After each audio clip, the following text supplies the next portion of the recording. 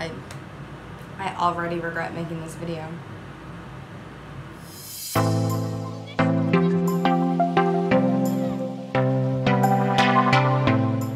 Hey guys, it's Corri. Welcome back to my channel. For those of you who don't know me, hi. It's nice to meet you. I upload videos every Tuesday and every Wednesday.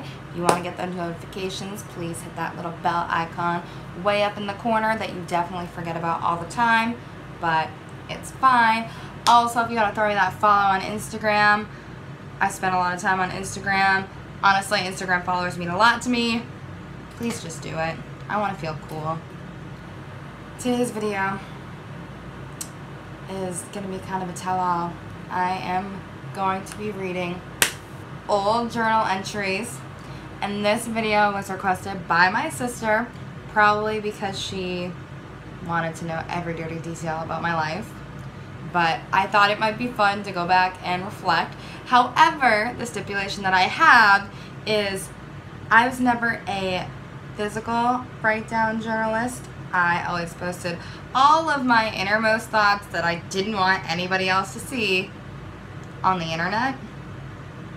Throw back to that website called Tumblr, where everyone used to post their entire lives online for all of their high school friends who followed them to see, and nobody would ever say anything except on anonymous in your ass box. So shout out to the real people who never spread your business around. You were the real MVPs. But for right now, I do have my little laptop pulled up with all of my old journal entry posts, and this is gonna be terrible, and I'm super excited to see what a train wreck I was. So let's do it. So these posts are from, let's see, 5 years ago. Yikes. I was 19, a little baby. And I'm going to preface this by saying that I used to think I was funny, and clearly I'm not, so just keep that in mind, please. The first one I want to read you guys is, it's just a small little text post. It says, I've had crushes on all of my guy friends and have been friend-zoned by everyone. A memoir. I used to think I was such like a deep kid, and like my love life was just so troubled because I was always the girl next door and nobody ever saw me for who I was, and I was just being a little petty bitch about it. Let's see. A lot of these posts are under like the old school read more, so everyone had to click on it so you can go on your page and like refresh and like see how many people are actually reading it. God, it was so petty back in the day. One post literally just says, I'm literally hissing myself because irony. And I really have no idea what that's supposed to mean. There's one that literally just says, cheers to the governor. Oh my god, why? Why did I say that? When it comes to music, I feel like all the people around me are so powerful with their music, and then there's me like Simba in The Lion King right before the stampede scene where he tries to roar. Yeah. Honestly, I still feel that way. I feel like a lot of my friends who pursued music have grown, and I feel like I haven't really found my niche yet, unfortunately, in the music scene, and it is kind of still very frustrating and disheartening, which is why I honestly haven't uploaded a cover to YouTube in a while. I just feel like I'm not really good enough for people to hear me, even though people tell me otherwise. I'm sorry, I keep looking down. I keep trying to talk to you and scroll through for the next one to read at the same time, and it's really proving difficult. Okay, another really funny one that is under a cut from October 22nd, 5 years ago. Just says, no, no, no, no, no, no, no. This is college. We don't call dibs. No. And I really don't know what that's about. I don't know who that's about. I don't know if that's about me. I don't know if that's about me talking about somebody else. I have zero recollection of why I might have written that. Instead of doing homework like I should be doing, I'm thinking of tattoo ideas. I feel personally attacked by this because instead of doing what I need to be doing, I am always thinking of tattoo ideas. I am currently actually deciding on what I want to get for a sleeve when I have the money. I just got a text from an ex. Needless to say, he's missing me. I was such a cocky asshole for like no reason. No reason. Like, I didn't dress good. I didn't do my makeup right. Like, and I thought I was hot shit. Like, why? Why? Why did anybody like me back then? I was awful. And I just have a text post of a song that I wrote, and it was a very terrible song. But the meaning still rings true, and I would really like to take my meaning and turn it into a new song. But the way it's supposed to go is, so you can stay with her, 'cause, well, baby, I don't mind. You were never worth my fucking time. Well, you win this one, 'cause, sweetie, you're a jack of all trades, master of none. I don't know, I really still like that, but I would definitely workshop that a lot. This one's super embarrassing. It just says, alright, so I was at dinner, and a guy I hooked up with on Thursday, who was friends with my roommate, came to sit for a minute with us, and we talked about Thursday, and he looked at me, and he was like, you were there, right? And then was like, yeah, you were. And then he remembered we hooked up, and he was like, yeah, you were, and winked at me. Whoa. Like, why did I think that was funny that he forgot that we hooked up? Like, I don't get it. Ugh. Okay, so this next one has a story behind it. All it says is, now remember, kids, always abide by the rule of 5. The rule of 5 was something that me and my college roommate made up, and we were convinced that it was true. And basically what it means is that you have 5 points of contact before somebody starts to gain feelings for another one. So whether you kiss, whether you cuddle, whether you go on a date, whether you spend the night, whatever it may be, you have 5 chances before somebody, anybody, somebody will catch feelings. It has never steered me wrong this far in my life, and I'm 24 now. I think we are on to some good stuff. I think it's true. I found some advice from my dad that was very wise, which is exciting. It says, think of it as a mistake. Don't let it color who you are. Which is really sweet. So I have no idea what this post means, but I'm going to read it to you anyway. Last night was a train wreck. My mouth tastes like Camel Crushes and chocolate syrup. A boy I kissed 2 months ago apologized to me for being a jerk. A boy I kissed 2 days ago has suddenly become a jerk. And his brother is trying to save whatever we are, because his brother thinks I'm wonderful. Tequila, salt, and lime do wonders, as do sewage monkeys. What?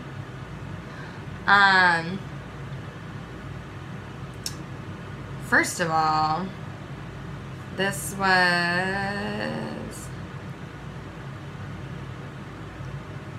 was 5 years ago, and I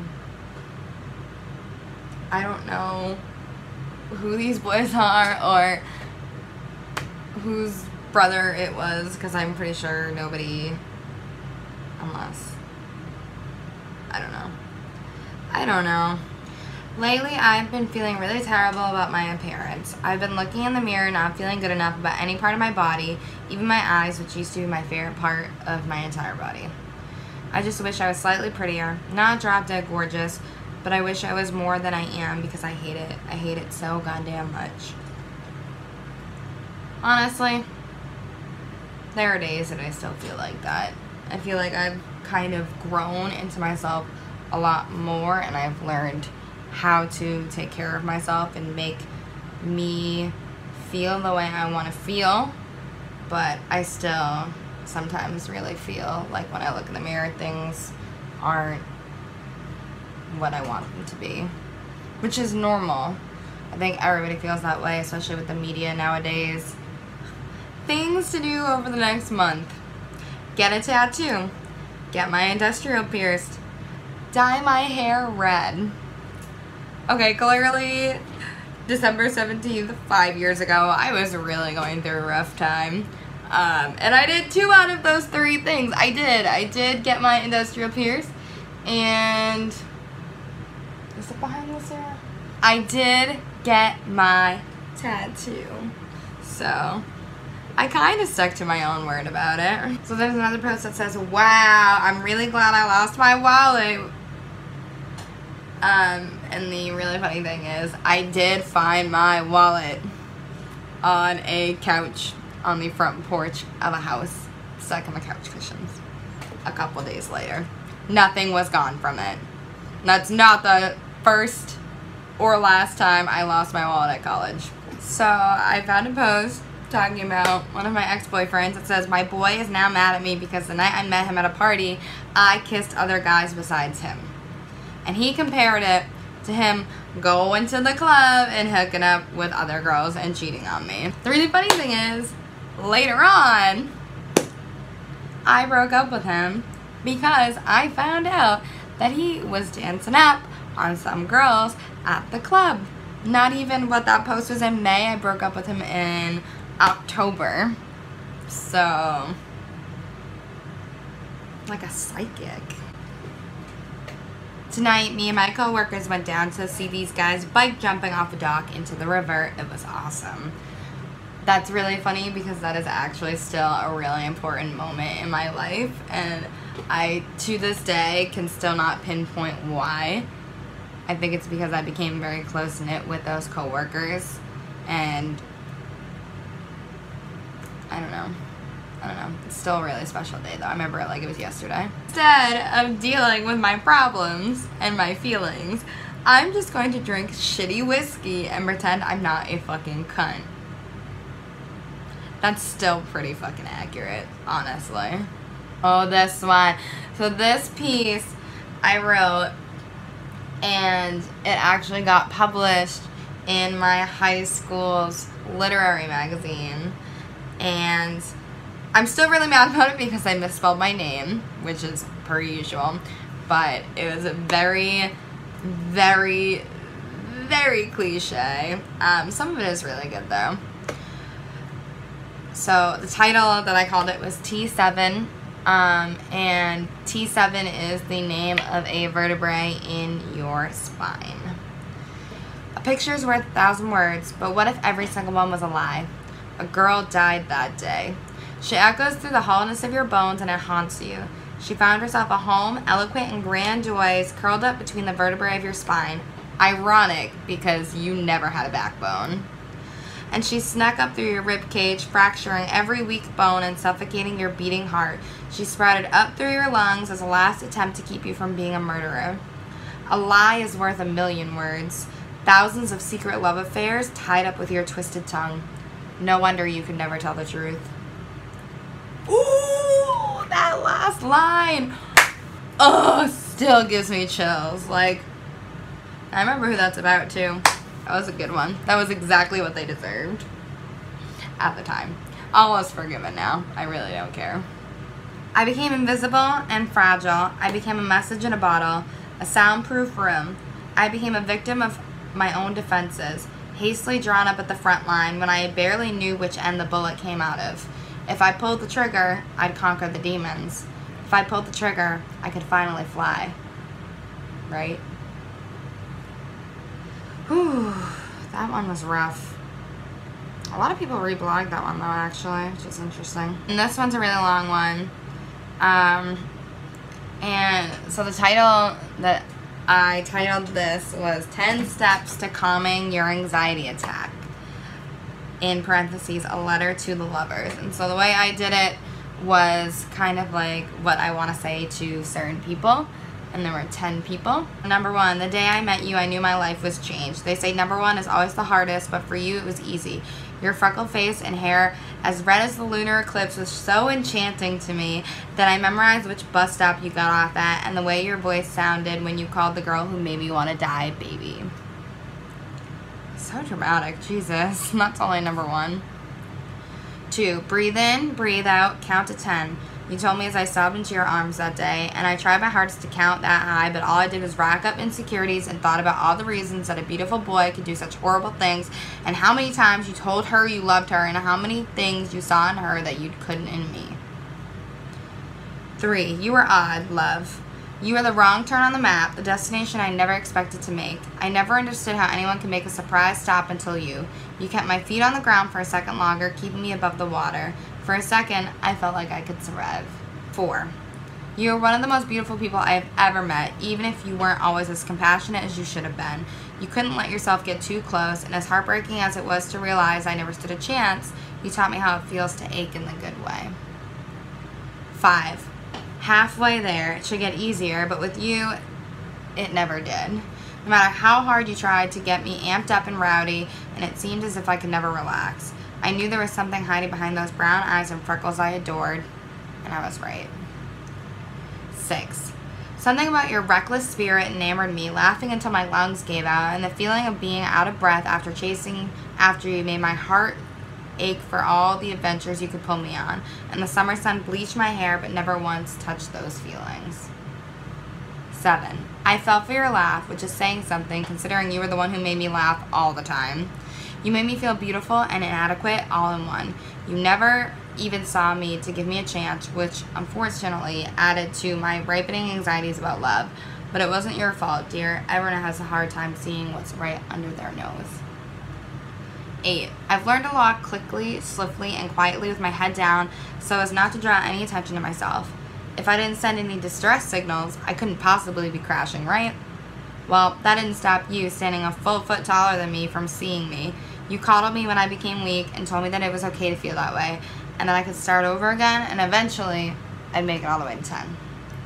9, you've made me feel more alive than I felt in years. You're like an antidepressant for the ache in my chest that has just been getting bigger and bigger, and I could never find a way to make it stop. But you have quite unexpectedly too. I wasn't looking for you. I had just accepted being empty. Turquoise looks good on you, darling. 10, it's happening again. No, no, no, no, no. You can't do this to me. I'm a human being. No, no, no. Before you, I had made it so far, I started to believe that men weren't all terrible people and that I was worthy of being treated like the princess you once treated me as. But of course, you turned your back to the small little girl. Take a deep breath, darling. Count to 10. You'll be okay.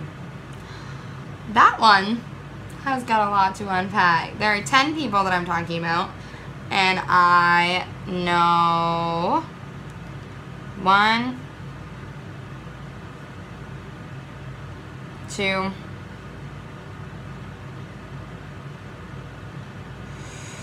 3, 4, 5, 6. I know who 6 out of 10 were written about. The other 4 are very vague. Very vague. Alright, now that I am taking myself through a very cringeworthy and ugly memory lane, I guess I will let you go enjoy the rest of your day. I hope you enjoyed me embarrassing myself, and stay tuned for the next video.